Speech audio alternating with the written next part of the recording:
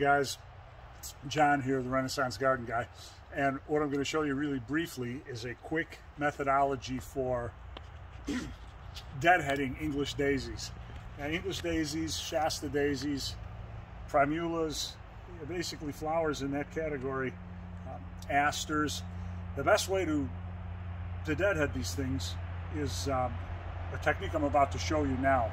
It's important to deadhead because deadheading the old flowers diverts the plant's energy into generating new buds and new blooms and foliage. So it's a good idea to eliminate these dead stems and flowers. The first thing we do, get a good pair of sharp pruners, or you could use scissors as well. I've used both.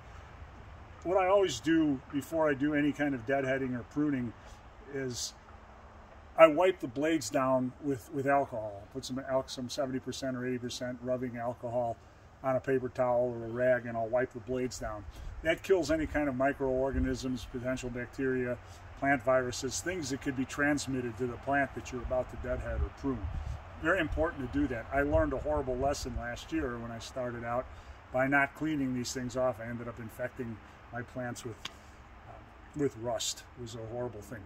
Okay, so what we're going to do, the best way to deadhead these, and I've deadheaded a lot of plants like this, and I've deadheaded these English daisies since I've planted them. I planted them now going on, well, maybe almost 2 months ago, a month and a half ago, and they're thriving. They're doing very well. These are kind of tough plants to keep going through the hot summer, but we're going to do our best. It's a great perennial if you can take care of it. You'll see, you can identify the spent blooms. They're just shot, they're dry, they're sagging, they don't look good. This is a spent bloom right here. And what I try to do is follow that stem as far back as I can to the base of the plant, or until I hit some leaf growth. You want to cut it right before, you can see there's some leaf growth right here on this stem. I am going to cut this right before we get to that leaf growth. And you got to be careful not to cut surrounding leaves or foliage. So right there. And we've eliminated that spent bloom. Now there's a few more in here that we can do. There's one right here, Dee. Of course, Dee is helping me as always. A remarkable amount of help. I don't know if we can see this one, Dee, but we're going to follow this stem all the way down to a leaf, healthy leaves, and we're going to snip it right here. So that one's gone. And there's another one that's ready to go. Again, we follow that stem all the way back until we see some leaf growth and cut it right there. Now, if you can't get all the way back there, that's fine. It's more important to get the dead flowers off and allow the plant to divert its energy into growth. There's another one that's pretty bad.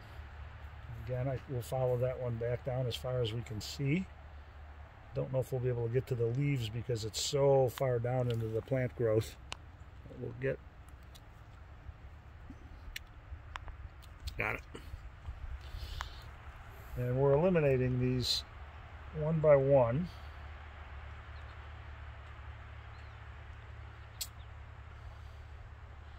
I think for now we probably have gotten all that we're going to want to get. Well, there's a few down here too, so let's get those.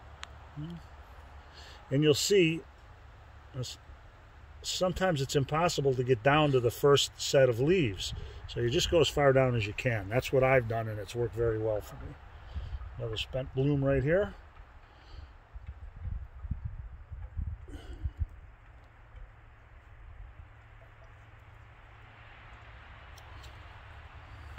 So that's my video for today.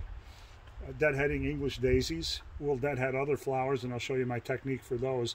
Every plant has got its own sort of methodology, although some plants are similar, as I stated earlier. Daisies and primroses, those types of plants, asters, chrysanthemums. You basically want to follow that stem down to the first set of healthy leaves. And that kind of holds true for other plants as well. That's it for today. Renaissance Garden Guy, out.